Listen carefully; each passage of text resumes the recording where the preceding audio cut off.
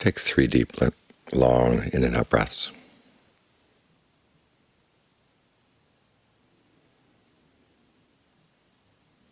Notice where you feel the breathing. Notice if it feels good. If long breathing feels good, keep it up. If not, you can change. You can make the breath shorter, more shallow, heavier, lighter, faster, slower.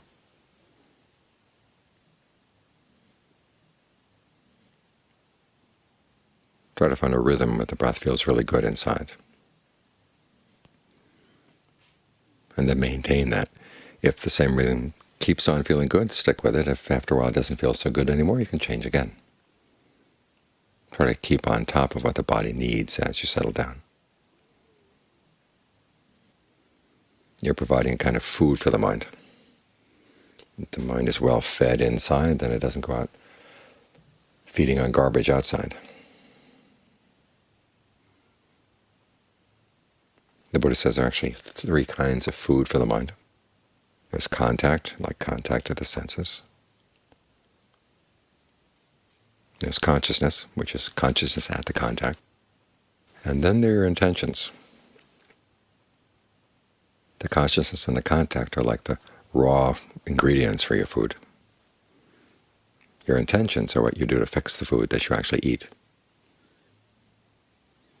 Sometimes you get bad food. Things that other people do, other people say, are just events outside. But it doesn't necessarily have to make you sick. If you're a really good cook, you can take even rotten ingredients and make them into something good. Think about fish sauce and cheese. They're actually spoiled foods, but they're spoiled in a way that they're really good to eat.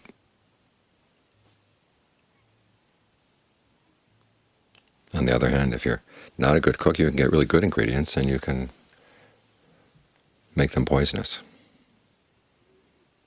I got a case of food poisoning when I was in Alaska a couple weeks back.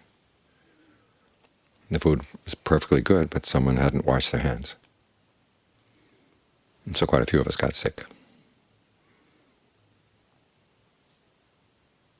This is where a lot of us go through life.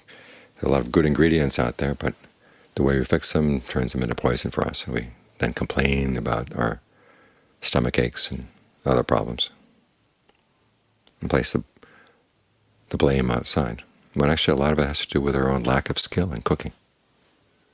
So look at your intentions right now.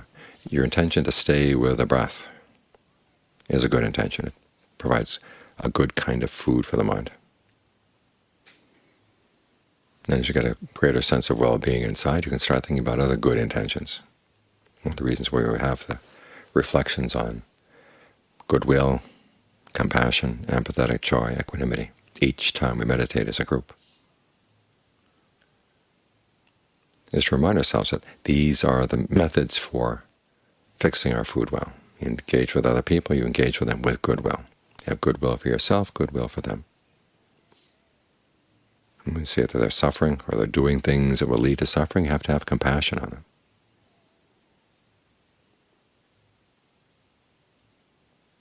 Especially if they're doing things that will lead to suffering, you don't hate them, you don't dislike them, you don't feel resentful. You figure out, okay, what are they doing wrong? Where's their misunderstanding? Try to be helpful to them. The same with people who are doing things that would lead to happiness or are happy already. You're not jealous of them.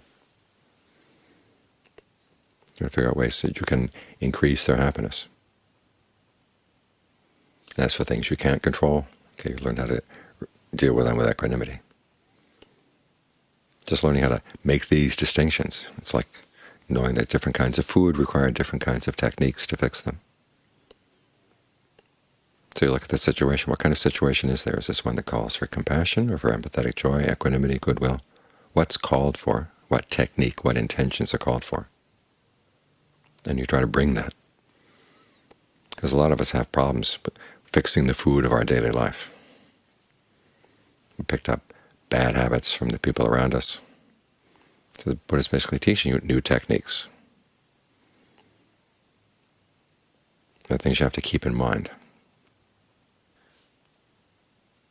actually says that goodwill is a kind of mindfulness, and it's something you should resolve on. The resolve there, of course, is the element of intention, and the mindfulness is like remembering a technique that may not come naturally. He never says that goodwill is part of our innate nature, because it's just as easy for us to feel ill will for other people when they're doing something we don't like as it is to feel goodwill. In fact, it's a lot easier to feel ill will. And if you say, well, I basically have goodwill, my nature is to have goodwill, and it's just if people didn't bother me that I'd be able to be in line with my true nature. Well, that kind of true nature is worthless. If it depends on conditions outside being a certain way, if it really were your true nature, regardless of conditions outside, that's the way your mind would always be. The mind has to be trained in these things, which is why it's a resolve that you have to resolve on. You make up your mind this is something you want to pursue, and it's mindfulness, something you keep in mind.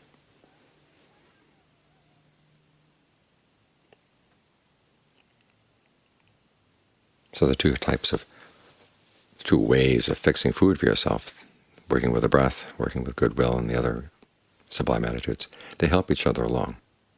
The better you get at being sensitive to other people's well-being, the more sensitive you're going to be to your own well-being. The less you resent people who are happy, the more you'll be able to enjoy your own happiness. So it's good to know these techniques, so that regardless of what makes contact at the senses, what kind of consciousness arises at the contact, what you're aware of, you're able to make good food out of it. At the very least, it won't make you sick. And if you're really good, it'll nourish the mind. The mind will be stronger in all of its good qualities. And it's having this ability to tap into a sense of well-being here that enables you to step back from your old ways.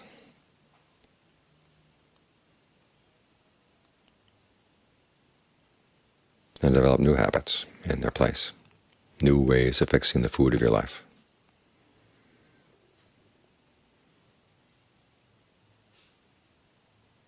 So figure out with the breath right now, what would be a sense of well-being in the breath? And wherever it's not up to that sense of well-being, what can you do? How do you show compassion for yourself to make it better?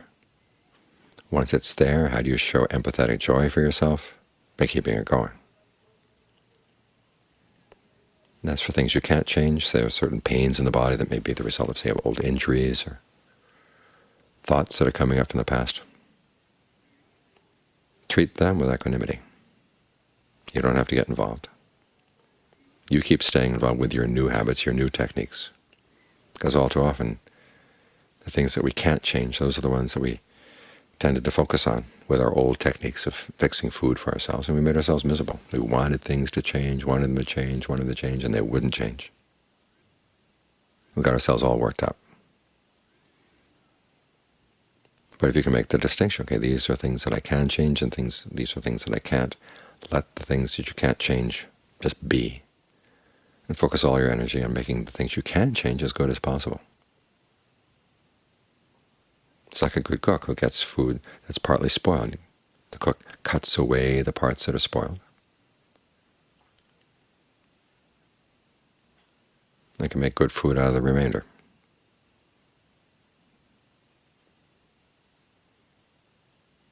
So you're learning how to be a good cook for your own life, both in the practice of breath meditation and the practice of the sublime attitudes. These two practices help each other along, and they expand your repertoire as a cook.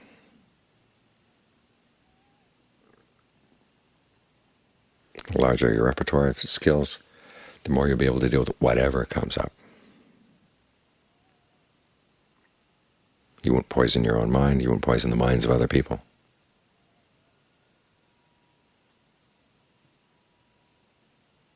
And you find that as the mind grows stronger, you can be in any situation without having to suffer. That's what the Buddha's skill is all about.